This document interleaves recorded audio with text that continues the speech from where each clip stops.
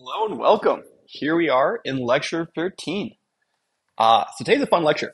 We're going to, after covering so much about Chisel and Scala, we're actually spend all today doing actual design, right? In particular, are we designing a queue, which is a model we've seen before. We've seen the one included in the standard library. We built a tester for it, use it to demonstrate decoupled. We're actually going to go ahead and build that queue ourselves. And the reason why we're going to do this is number one, it's good to see design in practice, but in particular, what we're going to be focusing on, not just some small tips about designing here and there, but actually seeing what it's like to try to design a generator and also take this incremental agile development approach, right? Where we're going to have this long-term goal and keep striving to make simplifications to make it reasonable for us to build something, get it working from the start, get something really small and simple working, and then we're going to keep changing the queue design. And so we're going to see in total 6 different versions of this queue today. And so to keep going through different versions of the queue, realize that's the way you should do design, right? Rather than having really ambitious original design and building all the pieces individually and then trying to integrate them all, try to build the whole thing really simply and then incrementally extend, revise, improve, and keep track along the way, right? See what's working, what's not working, what's a bottleneck, what's not a bottleneck, and keep attacking what's supposed to be most productive for you. Okay, so let's go ahead and fire up this notebook. Good to go. So when you're designing, of course, a generator you want to be reused, right? The whole point of a generator is that's something people can use in different designs, different projects. And so when you're doing that, it's important to recognize, what functionality people want. In particular, because you're hoping to support multiple users and multiple use cases, you're trying to find some sort of key pattern that exists across all of them, right? What is the bit that exists in all those places, right? And when you start recognizing that key pattern, you're going to recognize all the parameters you need to support all those people, and then the generation support all those different cases. Now, that's the pie in the sky goal, but it's not easy on day one to have, a generator of all these parameters and all this flexibility to support all this, right? So you want to have kind of a much more progressive design process, right? Really make things simple and keep taking small steps at a time. And even if you're taking small steps at a time, if you keep your step cadence reasonably quick, you still get a lot of stuff done. If you're trying to take these massive steps, sometimes taking a step is so big you actually can't complete it. Or it takes so long. If you got on baby steps, you would have gotten there way sooner, right? And so I keep this over and over again, right? Close the loop, right? That's the logo for this course. It's, closing that loop. Get something as simple as possible working, then augment, extend, revise. I don't just do that blindly. These are things these are key features or key optimizations. And as you're doing it, you may recognize, as you're implementing your design, you know what? I could build it this other way. This other way seems better to me. But in the spirit of closing the loop soon, I'm not going to do that function feature right now. There's some function you want to do, but you know what? Or some optimization, I'm going to hold off on doing that. I'll put it on a list, maybe a file on my computer, maybe in a notebook somewhere with, future optimizations, future features. Defer that feature until it's actually time to do it, right? And you keep looking at those things you've not implemented, and then you can kind of priority sort them and see which one's going to be the most important, most impactful, and then you go ahead and do that, right? So keep thinking about what is the simplest thing you can implement to try and get this thing running. Also think about how you can test it. What is the simplest test they can get running and start getting both the thing running and the test integrated with it? And then how can you evolve the test along with the thing? And then you have this list of ongoing features you know about but haven't added yet, automations you know about but haven't added yet. Keep priority sorting those and planning everything to kind of do those in the future. Okay, so we're going to put this theory into practice today by designing a queue, right? So we're going to try to make this queue very, very similar to the behavior externally of the Chisel standard library queue. Normally, as always in this course, you should use standard library components when it matches your needs, but for the sake of learning, we're going to implement it on our own today. So what is a queue, right? It's a FIFO, so things come in, things come out in the same order. Both interfaces use decoupled. We want to have a parameter for how many entries are in the queue, as well as the data type. And we want this to have no reasonable performance, right? We don't want to build a queue that's, going to take tons of area or be really slow. So how can we get started on this, task? It seems kind of simple, but actually start writing Verilog, or in this case, Chisel, you'll very quickly find there's actually quite a bit to figure out. And so I'm going to try and figure out what is the simplest thing we can do and try and make it, fewer parameters, fewer possibilities for those parameters. And for performance, actually will tolerate a less efficient, less optimized design at first, And then as we start get going, we'll go ahead and start optimizing it, right? So we won't optimize on day one, but we'll get there. Okay, so for our queue, it's super simple. Let's just do a single entry, right? It's a single flop, right? And even though it's a single entry, there's still some complexity here, right? We still have to do the handshaking, for ready valid signaling. Um, but even just getting the single entry right makes it a lot simpler, right? It's only one entry to worry about, an arbitrary number of things. No, the parameter for number of queues entries is going to be, hardwired to one. If you remember from our discussion of the queue from the Chisel Standard Library, there was, these pipe and flow parameters. Pipe being if you can, enqueue into a full queue if it's also being dequeued at the same time. In this case, yeah, we'll support that. The flow parameter, we're not going to support it at all today at any point. This pipe parameter, some of future designs actually might temporarily not enable that to make things simpler, but flow, which is the ability to bypass the entire queue if it's empty, combinationally, we're not going to do it today.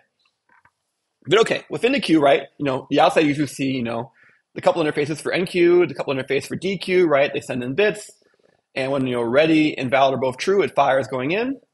Same, for dequeuing, right? If ready and valid are both true, it fires. And so already just to get started, we kind of can see our simple data path, right? We have, some register for the actual bits, perhaps a register to kind of track the internal state of what's going on. And then we're going to need to figure out some sort of logic to go in these two, question mark bubbles, right? So let's go ahead and try and write that up, right? So for today, because we're going to keep writing the versions of the same queue, I decided to sneak ahead and use some material from next Friday's lecture of inheritance. So all of today's queue modules will be technically using inheritance, but we'll cover that in the next lecture. But for today, it's not going to matter too much, right? The key point is that, yes, they all take the same I/O. So we're all going to have the same I/O today, flipped, the couple coming in, the couple going out. They have a number of entries. They have a bit width. I made a number of entries of val because that way we can access that later on. This is the syntax for inheritance, which we'll cover in more detail in Friday's lecture. But, you can see it, right? We have a myQ, which takes a bit width. In this case, we're hardwiring a number of entries to one. Okay, but what do we have internally, right? Well, internally we have those two registers, right? The register for the actual bits, the register for the state. The bits is really easy, right? We can, just attach the output to that register, sure. And then now fill in those boxes, right? For ready. So we need, given valid, we need to tell ready on the enqueue side, and given ready on the dequeue side, we need to tell them valid, right? Okay, well, on the enqueue side, we are ready. If we are not full, so we're going to call this register full. So one meaning something inside the entry. So that makes sense. Okay, if we're not full, then yeah, we're able to take something. Or, that's what the or is here, of course, if the output's going to fire, right? If the output's going to fire, that means we're going to, empty out that one entry. That's we're able to take another thing. This is that pipe equals true scenario. Okay, and then for are we able to dequeue? Well, we're able to dequeue if we have an entry, right? If we're full. That's pretty cool. Then in terms of,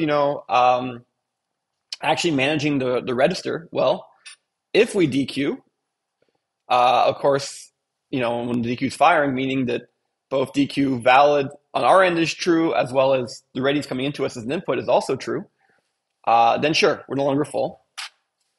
Now, if we're enqueuing, of course, we take the data that came in and put it inside the entry bits for the actual queue, and we also mark ourselves as full. Now, you maybe notice one thing I want to point out, that full is assigned in two places, right? And because of Chisel's last connect semantics, in a scenario where someone dequeues and then enqueues in the same cycle, it'll be set to true, because this one's later in the program order. Remember, last connect semantics, it's going to win. If you wanted to, you can imagine, writing out the logic for full manually. It would be something like, what would that be? It would be full is equal to if, let's see, it's going to be false if it's going to be, it's almost easier to do this as a mux, to be honest, right? It's like the writing the logic is trickier. We can do it though, right? If it's full and we are firing and so if the IO and Q fires were going to be true, and we're only going to be false if uh,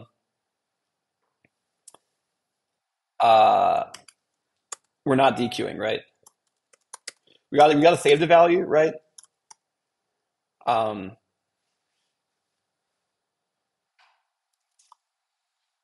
yeah, you can see it can be tricky. But anyways, honestly, using whens and dot fire made this more clear, right? Like you see me kind of struggling as a veteran logic designer to write the logic formula out for a Boolean equation. You can do it that way. But yeah, no, embrace the code when you can. We can go ahead and run it. We'll do simulation in just a second, but I'll pause for questions so far. So yeah, I'll point out, like I said, this seems like, a super simple queue, right? We only have one entry. Like I said, even just handling all this decoupled signaling, here I am spending a little bit of time thinking, is that right? It's not totally obvious, right? But this is about as simple as we can go, right? Technically, we could have gone simpler and not even had decoupled, but by doing decoupled and matching the expected interface, we can reuse the same testing harness for all of this. Let's go ahead and look at the testing stuff. This is the queue model from lecture 9. There is some small tweaks to it, which I don't want to talk about unless someone has a question. But and then of course we have the harness, which this is also very similar to the one from lecture 9. It's not quite the same, but it's very, very close. But yeah, this is going to basically plug in that queue model to the design instance and then try and connect them. Because we are able to use this inheritance, I get to reuse this code for all the different versions you can see in the next lecture. Let's actually run it on something real. So here we can go ahead and instantiate our queue and then try some stuff, right? So the printing is going to be the contents of the queue. This is the queue model, I should say. So yeah, originally it's empty. We aren't enqueuing or dequeuing. Then we try enqueuing one. One gets in there. Cool. And then we try to enqueue 2, but we're not dequeuing. There's only one entry, so that one entry inside the queue stays there, right? Then we try enqueuing a 3, but we also allow it to dequeue. Okay, that 1 gets popped off, the 3 goes in. And of course, we can stop enqueuing and dequeuing and eventually drain the queue. So, to first glance, this looks like it works. Some of you may be saying, well, this seems pretty hand-wavy. How do we really make sure our queue is correct? We can do more rigorous testing, but also in a few weeks, we'll have a formal lecture and we'll come back to the queue. Questions? Okay, so, some simple demonstration. Yeah, maybe test is a strong word for this. Maybe we'll call this a demo of the thing running, but yeah, it seemed to work. So how do we do? Okay, first off, it seems to do queuing things, right? Things come in order, things leave in order. Technically, we have a parameterized data width, but it has to be a uint. What's the problem? It only has one entry, right? We wanted to parameterize number of entries, right? So, okay, that was V0. Let's go ahead and for V1, try to fix that issue, right? So how do we get multiple entries? First attempt at this is, okay, we want to have a deeper FIFO. Why don't we make this like a shift register, right? So we have multiple entries. We know enough Chisel and Scala how to, spin up an arbitrarily deep shift register. We'll have some registers for the actual entries. We'll have some entries to kind of track if things are full, so we know if there's actually valid data here, if it's just, an empty stuff floating down the pipeline. There's going to be some logic I have to figure out to kind of control the shifting. And some of this logic also kind of talk to ready valid signaling. Okay, so let's try to write this up.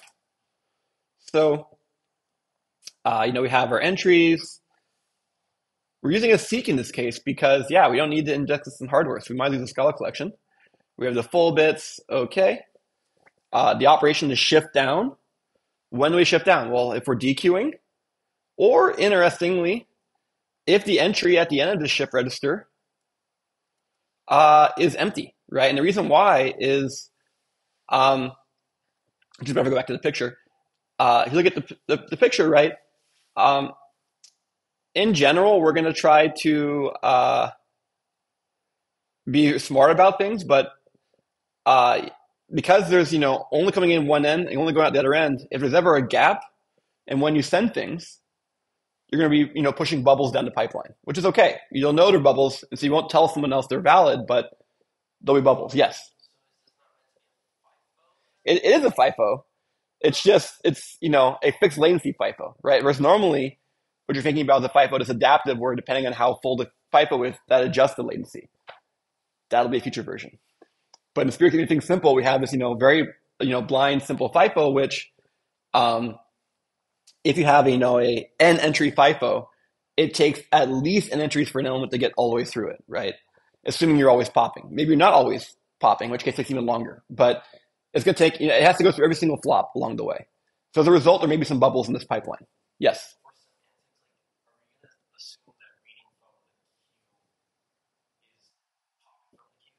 Yes, I use the term popping to suggest when not just you're reading from the queue, but you are, doing a ready valid fire on the DQ side, so it actually triggers the queue to actually pop the element off. Correct. Yes, I do say that Q word, pop word. Yes, another question?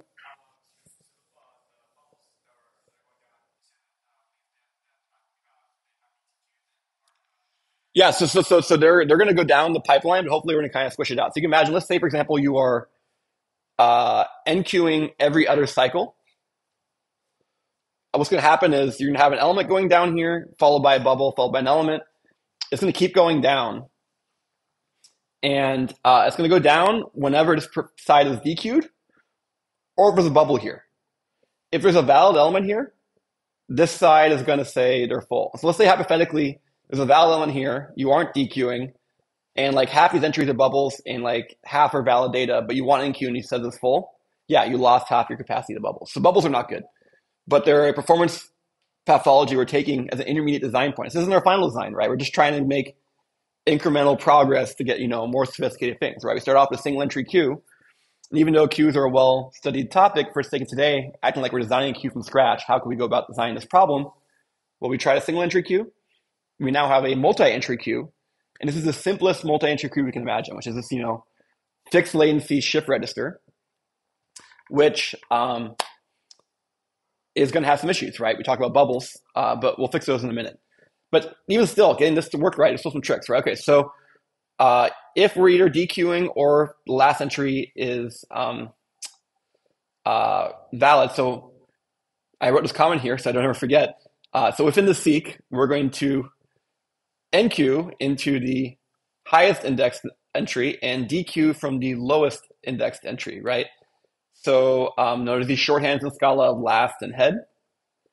So in other words, if the place you DQ from is not valid, right, then of course we can, ignore that. When we're ready to NQ, well, if the last entry, the one where we NQ is available, sure. Or if we're shifting down, right, that's also sufficient. There's going to be room there. And then, of course, is the DQ valid? Well, DQ is going to be valid if there's actually a bit there. And, of course, the entries are actually passing out, of course, at the end of the queue. When it comes to shifting down, here I chose to use a for loop, right? So for n minus one of the entries, you connect it to the one above it to kind of do that shift down. And then the last one we're shifting in an empty spot. And then if someone happens to be NQing, remember, once again, taking advantage of the last connect semantics, the NQ, takes precedence over the DQ. If the NQ actually fires, then of course we write in the new data and we write in the full bits that last is true. So that could overwrite this case if we're doing simultaneous NQ and DQ. Whew. Okay. Questions so far?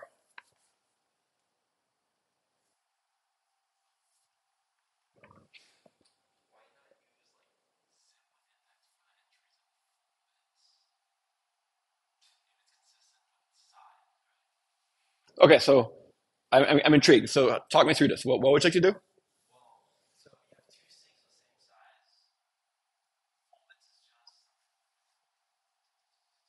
Oh, so you're saying why have both entries and full bits with separate data structures? Why not have like a seek of bundles? Yeah, great question. Totally reasonable design choice. Yeah, you definitely could pair up the entry with their full bit and have those. So right, so in that case, like in the shift down portion, you'd have only one line because it would be connecting bundles. Um, yeah, that's totally doable. You totally could have a bundle that pairs the entries with the bits. Yeah, that can be done. And I said bundles aren't required just for IO. You can use bundles anywhere you want to group things together. So that could totally be a way you could, group together those bundles. Sure, sounds great. Other questions or comments?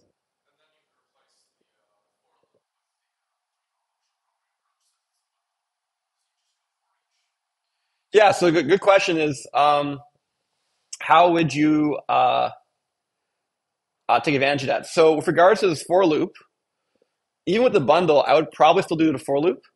Down here, I showed how to use the functional program we talked about before. Um, the reason why it's not the main way, as you can see in this comment, it's not quite right. This portion is right.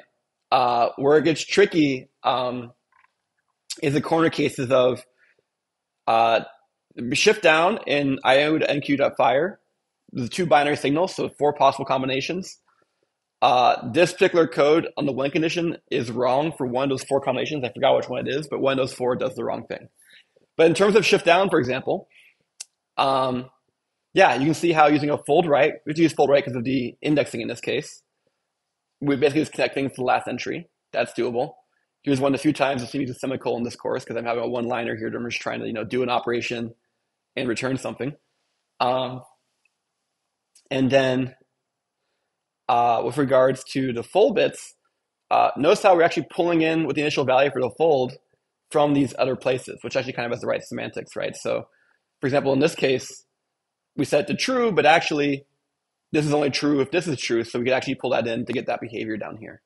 So this is an example of how the functional programming fits in there. In this case, I feel it's a distraction. I think the for loop is more clear, but I'm just showing it to get practice and get used to doing it. Cool. Other questions, comments? Let's go ahead and fire this up. Now, you may notice I had to reproduce the test harness here. The reason why is because we have this oddity where we have bubbles in our queue. The queue model won't behave exactly the same way. The queue model doesn't model the bubbles, right? The queue model only models the freaking queue, right? And so as a result, I tweaked when certain things are checked. I only did that for this one V1 design. For all the other designs today, they're going to use the same harness as V0. It's a small detail. But in terms of this particular design, yeah, we can go ahead and NQ things, right? We go ahead and NQ 1 and 2. They go in just fine. We can DQ. It works. It's going to have bubbles, but, baby steps, right? We went from a one-entry queue to a multi-entry queue. Like I said, keep finding small next steps to take that small next step, and then once it works, assess, and then choose the next small step to take. Cool. Oops. Okay, so let's assess this V1 queue. So what did we succeed at? We have the queuing behavior, and we have a parameterized number of entries. That's the thing this particular V1 added. What do we not like? Well, we keep talking about this issue with bubbles, right? So we have bubbles.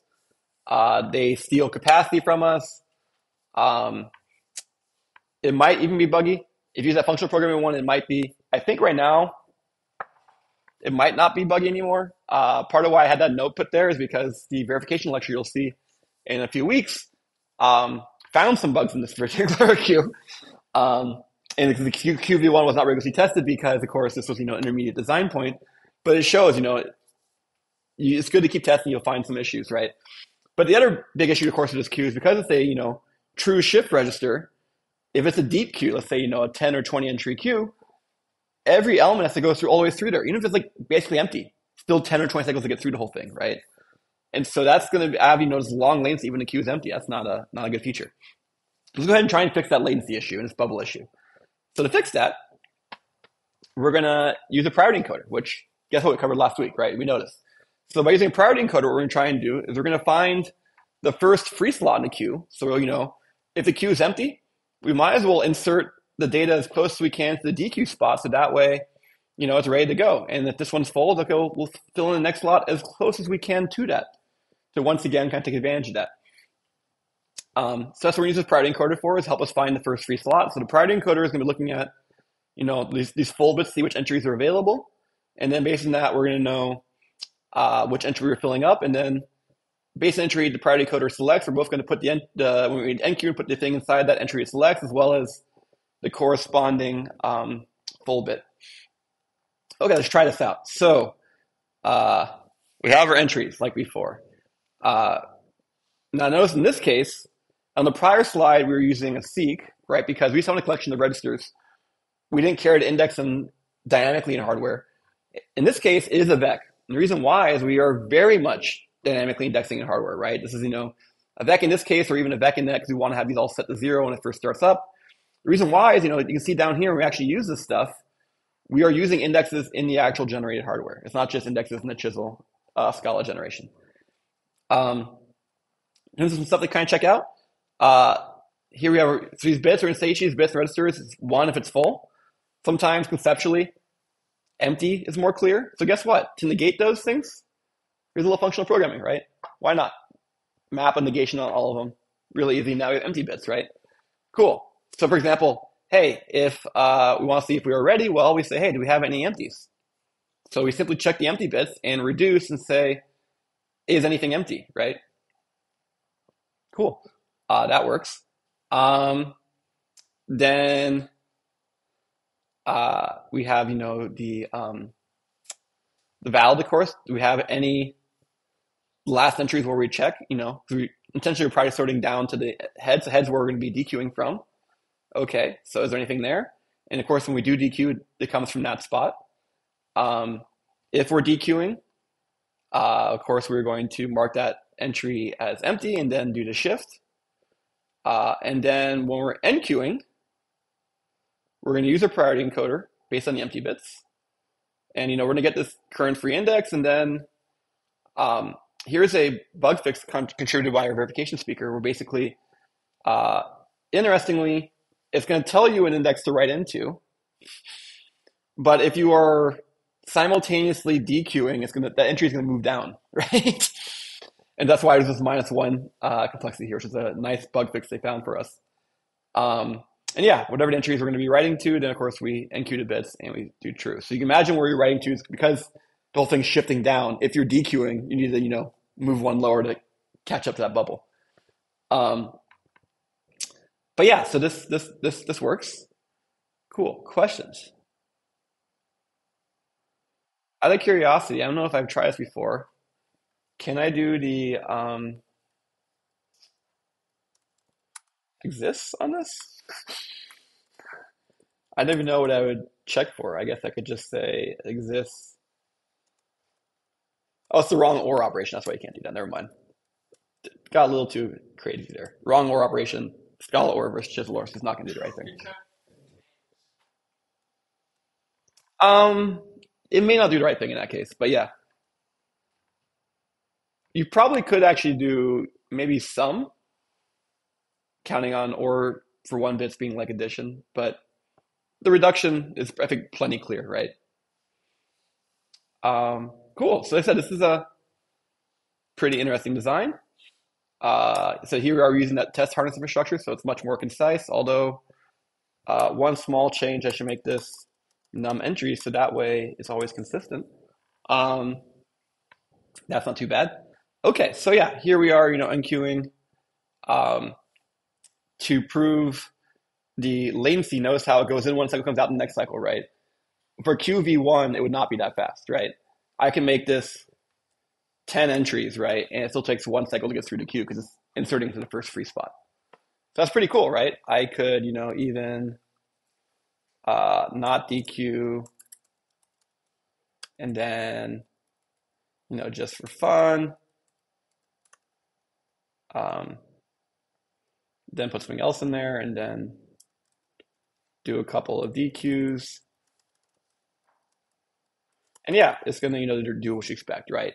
Because it's inserting the first free spot, we don't have that latency penalty. We squash the bubbles. To this point, looking a lot better. This looks like the queue kind of like we recognize. So are we done? What's missing?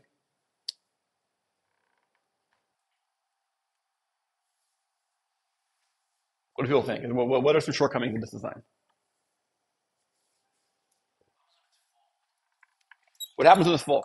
This particular design will not let me do that pipe thing, where if it's full and you're simultaneously enqueuing, dequeuing, this will not allow that. If it's full, it says it's full even if you're dequeuing. It won't do that thing correctly. Other thoughts? Well, let's look what I have, right? So what have we done? It's a queue. Parameterized data with a number of entries. We solve that bubble latency problem. latency is based on occupancy, right? If you have a really deep queue, then yes, latency gets to the queue is going to take you a long time. There's a lot of entries in there. But if the queue is mostly empty, then latency can be very short. So what's wrong with this queue?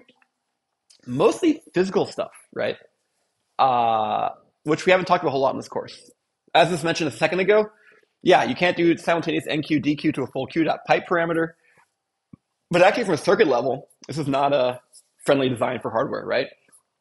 Because it's a shift register, and let's say you have like 100 entries, right? You can build 100 registers, sure. But imagine that means the queue starts getting full, you have data flowing through all these registers, right? It's a lot of flops, a lot of bits toggling. It's going to burn up a lot of juice. Additionally, remember those priority encoders we talked about earlier? Those things can get a long logic depth if we're not careful, right? So 5 entries, no problem, right? 100 entries, that logic depth for that priority encoder might become a critical path. Yes, a couple hands, yes.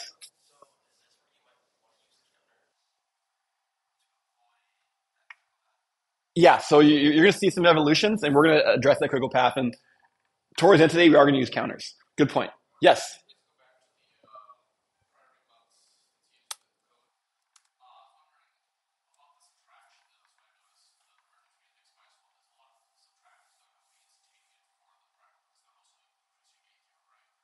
This is only one subtractor, right? This isn't too bad because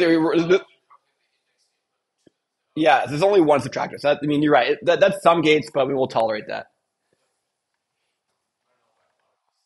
Yeah, well, usually when I have indenting, it's because I have for loops. In this case, the indenting is because it's the when loop. That's why. It's not a loop. It's just the when statement. Yeah.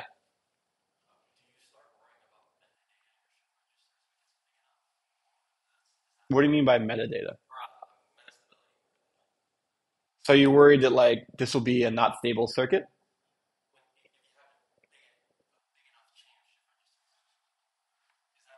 So if you basically are you trying to say that you're worried you don't have like a strong one or a strong zero?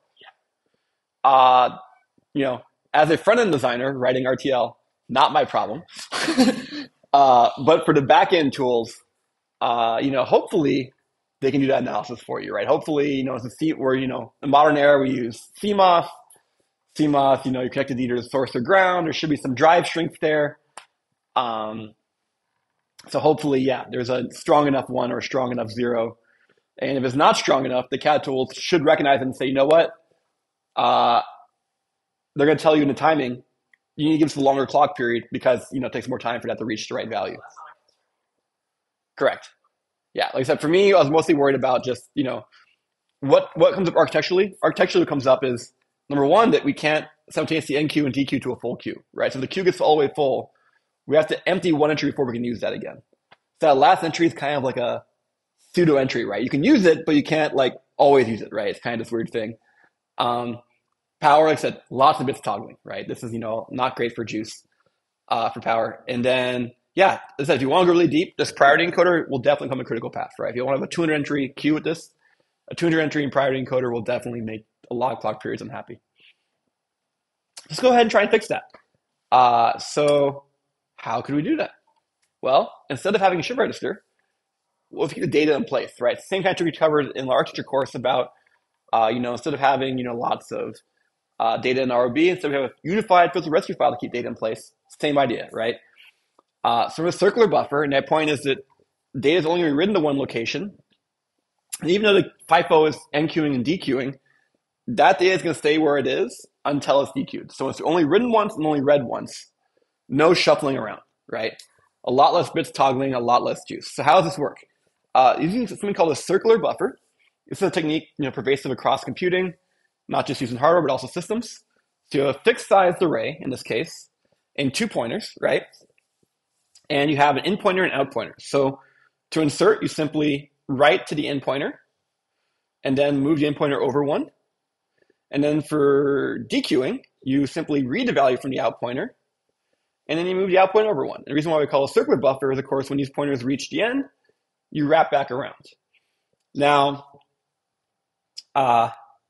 this all makes sense, right? So you can insert data in and increment in, pop data from out, increment out. So it's kind of trailing that. So you kind of see, just move around the queue together, wrap around to get to the end. How do you know if you're empty or full? Well, Uh, Good question, right? Because if the two pointers are the same location, does that mean you're a full queue or an empty queue, right? If they're different locations, you know you're neither full nor empty, and you're not working too much, right? That means you have room to take more things. You also have entries in there to actually pop. So if they're not equal, that's fine. But if they are equal, you're like, oh shoot, does that mean I'm full or I'm empty? Like there's nothing in between. Um, so for today, what we're going to do, make things simple, get something working. We'll come back to this in 10 minutes. We're going to say, hey, if the pointers are equal, that means you're empty. And when you're full is when n plus one, wrapped around potentially, equals out. So does that mean we use every entry? No. That means we're sacrificing one entry to know if we're empty or full. So we're never actually going to use all n entries. We're only going to use at most n minus one entries. We'll solve that issue later. Like I said, make compromises to get things working, right? Don't try and solve the hardest problem on day one. Make those compromises. In this case, we're taking a big leap to go to circular buffer. We'll sacrifice an entry to get this thing working, and then later on we can worry about getting an entry back, right? So let's go ahead and even try and get this thing working. So how might we do that? Well, to make things simpler once again, we're going to also say we want to power to number of entries. The reason why I'm requiring that is because that way we can count the wraparound behavior for the counters. Right now we're doing counters the hard way. We're actually declaring registers and then adding one and making sure you're using the wrapping addition. We have our entries. So notice how now our design is just a bunch of registers and these de facto counters, even though we're not actually using the counter functionality yet. And so for empty, we said, yeah, if the two counters are equal, that means we're empty. If the NQ index plus one wrapped around, because the power two, there's no mod symbol, equals a DQ spot, then we know we're full. So you can kind of see how this plays out, right? We can take something if we're not full. We can DQ something if we're not empty. The bits comes from wherever DQ index is. And then, well, when do we DQ? Well, if we do DQ.fire, of course, the bits are already connected. So really it's just a matter of moving over DQ index by one. And then the NQing, same thing, right? We put into that spot where the NQ pointer points, and then we increment the NQ index. So yeah, it's an interesting design, right? The last couple of Q designs we had these full bits and priority encoder in the last one. No more full bits, right? Now it's just these two indices we keep moving around, etc. If you want to go ahead and actually fire this thing up, it works, right? So here we do a more complicated test case. We fill things up, get the right behavior, make sure the model knows it only has n minus one entries. But yeah, it does all that. Cool. So this works. I think the shortcomings you kind of can see coming, right? So what have we done? Well, we have a queue. Parameter number of data and number of entries. Latency is, base occupancies, which we want. Because we're using this in-place architecture, less bits toggling, much shallower logic. Remember before we were about that priority encoder depth scaling up? In this case, the only thing we're worried about is, the muxes to get into and out of that, reg of vec, right? Which is going to be much shallower. It's going to be growing log n rather than n, right? So it's going to be a much shallower logic. That should be totally fine in many cases. So what's wrong? Well, what's wrong is number one, the thing we talked about where our capacity, number one, we lose an entry detecting if it's full or not. And number two, we require it to be power two. So that's also, a constraint. It's not super flexible. But like I said, incremental design, place constraints, right? Make simplifications, right? If we try to handle arbitrary number of entries on day one, maybe it's more complicated. Make the simplification. In this case, constrain ourselves to a power number of entries. Put that not just as a constraint in the code, but actually make it explicit. So that way, if someone tries it the wrong way, it'll break. It's okay for your design generator to say, you know what, that parameter combination you're asking for, I can't do. That's much better than you giving people wrong code, right? So make simplifications, get things working. And so that's the simplification we made. Another simplification we made is this one. If it's full, they can't do the pipe behavior of, NQing, DQing to a full queue. Cool. Questions so far? Yes. Oh, great. So in the prior slide, I said mem question mark. Yeah, mem works just fine there. And I find if you have a reg of vec, It's conceptually pleasing, but honestly, just use a mem. We've seen the Verilog. The Verilog is going to use an array as opposed to the regex that have a bunch of elements. The mem is going to make it a little bit tidier. Time behavior, regevec, and mem are the same. So yeah, if it's a significant number of entries, I would use a mem. Even though it's called mem, it does not necessarily mean it's SRAM. It does not mean it's DRAM. It just means that. And so by default in chisel write, mem is combinational read, synchronous write, which is the same as a register. If you want, a synchronous read, it's a sync read mem, which is also available. Yeah.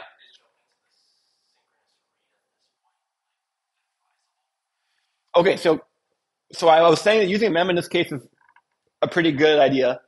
Um, but the sync read mem is going to change semantics, right? Because now you have to like spend time reading it.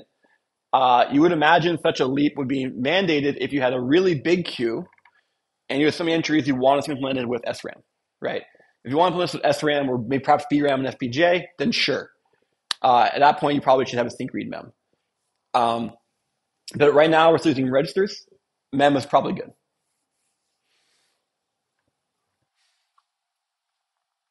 Cool. Okay. So yeah, let's keep improving, right? That's the name of the game. Um, so let's get that last entry back, right? So we said we're a circular buffer. We had a hard time with these two indices to know when the two indices are equal, is it full or is it empty? Well, guess what? If your entries are, say 100 bits or something, losing a whole entry is pretty wasteful, right? So what if we spent just one more bit to get the entry back, right? So we're going to add this extra bit of state called maybe full, and it captures this corner case, right? So basically, we only check maybe full when indices are not equal, right?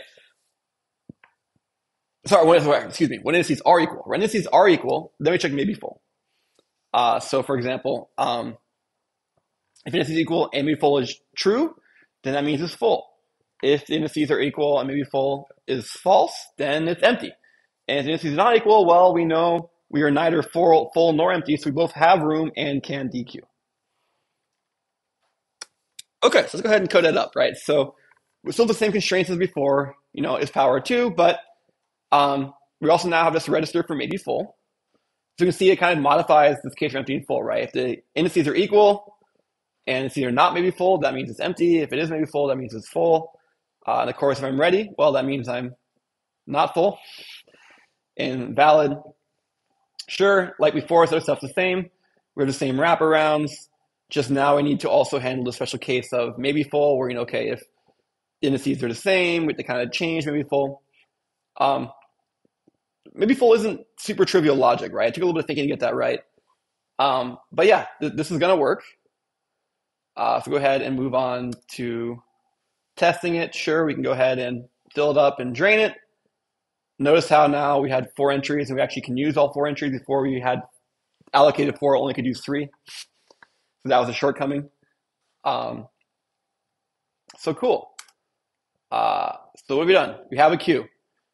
Can actually use all of our entries. That's cool. Right latency, less bit shifting. So what are our constraints remaining? This is getting shorter and shorter, right? We've had this incremental design process, and we had this long list of constraints, long list of simplifications. And step by step, we've kind of incrementally removed them all, right? And this is kind of the way you should go about it, especially on your projects. So yeah, we still have the constraint capacity to be power 2, and we also can't simultaneously NQ and DQ. But those are both solvable problems, right? So go ahead and solve those, right? So for simultaneous NQ, DQ, it's simply a matter of adjusting when we're ready, right? And so in order to make it okay, well, it's either if we're not full, but if we are full, or if we're dequeuing, right? So that's actually going to give the right behavior. However, this is not a free lunch, right? In this case, as it says right here, there's now a path where our dequeue.ready feeds into our enqueue.ready.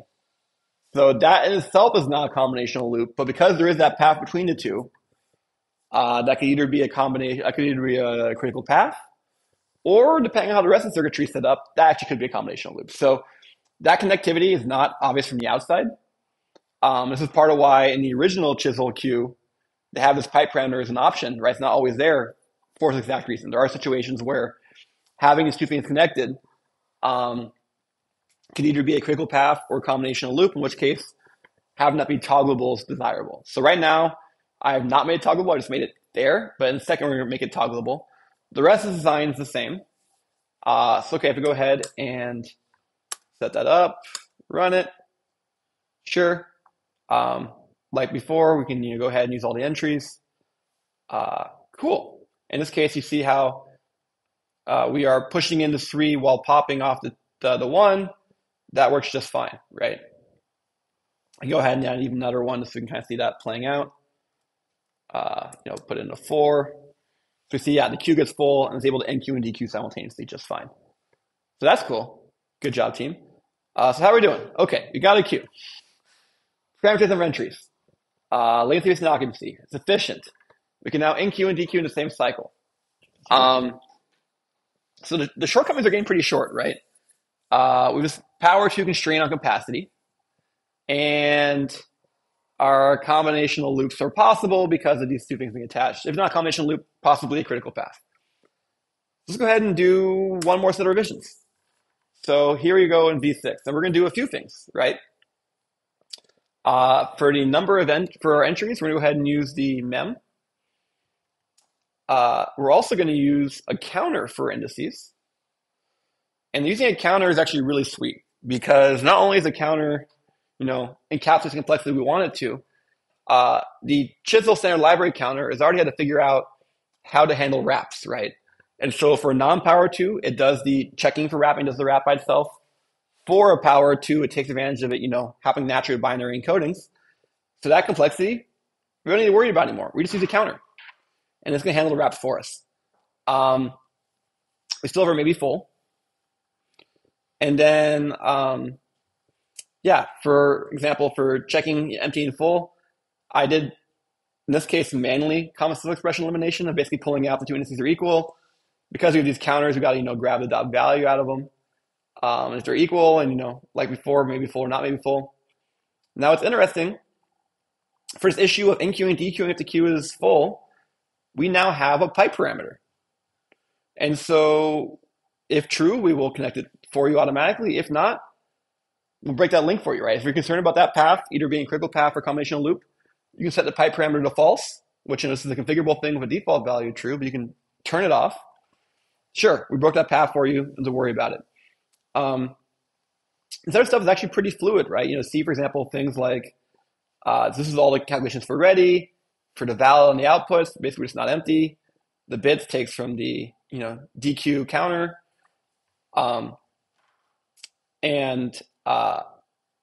Here we notice how we use our counters. Here we simply say things like, when we're DQing, we just simply increment the DQ counter, or NQing, we simply increment the NQ counter. So this actually is a pretty cool use of that counter API, and it starts to look more like code and less like hardware in this case. But no, it works out pretty well. And then there's this one bit of oddity here. This one is the one you got to stare at for a second. Okay, so if we ever have a difference in NQing or DQing, right? So in other words, are we firing, if they're both firing at the same time, whatever status we had is going to stay the same, right? If we were, let's say we had 1 entry and we NQ and DQ, next cycle we're still going to have 1 entry, right? So whatever our status is, perhaps we were full, it's going to stay the same, right? So really the fact this may be full variable is only going to change when we're NQing and DQing at different cycles, right? If they're not the same. So if they're not the same, then maybe full is going to be based on if we're NQing, right? If we're NQing, that means, and these things are not the same, eventually could be full. Now, if there's ever a case where we become not full, as soon as we become not full, so originally, in order to get full, right, we have NQ.fire true a lot of times when DQ.fire is not true. So the first time that happens, we're going to mark maybe full to be true, right? Because NQ.fire will be true. Now, like I said, eventually, if we actually get full, we can stay full and NQ.fire and DQ.fire will keep being true at the same time. As soon as there's a mismatch, then we're going to unset this, and then when it drains, it'll already be false. And so, so this is not the most obvious logic the first time, but it's one of these things where having those other pieces in place makes this kind of analysis much easier, right? We're taking advantage of a lot of abstractions here to build up our hardware, right? We aren't just doing ready val singly manually. We're using these dot fires, using a counter to handle the wrapping for us. And we can do nice things like dot inc for us, which is very handy. Here we have, a Scala parameter, toggling, certain hardware functionality. We wrapped up things nicely in a mem. This is no longer needed. I put it there to remind us we had the simplification. So yeah, this is pretty spiffy, pretty nice code. And actually, if you look at this code and you go peek inside the Chisel standard library, architecturally this is pretty similar to what they have. The Chisel standard library queue is going to be two counters indexing into a mem. So it's actually look pretty similar to this. Maybe not exactly the same, but similar. Cool. Questions, comments?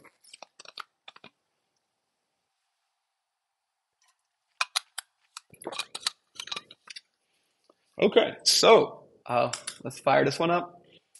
And then, yeah, for a demo, we can go ahead and, fill it up. We can even, like we did a second ago, show it continuing. We can even do an NQ, DQ at the same time, right? It's a queue. It's kind of fun to play with it. Yeah, cool. So we have a working queue. So does that mean we're all done for sure? Anything people could imagine wanting from a queue that we don't have right now?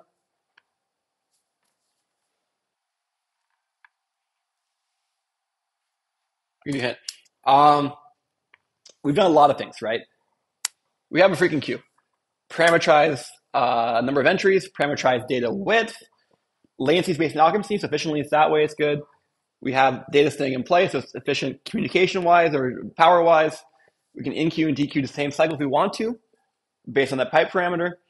And we support non-power 2 capacities, right? Those are all freaking awesome accomplishments. So what's missing? Well, number one, we're assuming you have a uint, right? Perhaps you don't. Perhaps you have a bundle or something you want, whatever you want. So we'll cover generics in a later lecture. That's a pretty small shortcoming. Cool. Other questions? So before we wrap up, I did want to acknowledge that on Monday I introduced a project and I forgot the most important part, which is what should your generator actually do? Like I said, I really want to encourage people to kind of have fun with this, right? So even I talked a lot about the process about, how do you design things efficiently? Today was all about incremental design, kind of figuring out compromise, thinking simplifications, and then build on top of it. What should you actually build? Well, like I said, we hope you have your own ideas about. That's why I tossed this project announcement out a little bit early this quarter. That way you have time to think about it and prepare and also find a partner. But if you find yourself totally stumped, feel free to come by in office hours. I can try and see if I have some ideas that make sense. We find out some interest that makes sense. Things to look for on a possible project topic.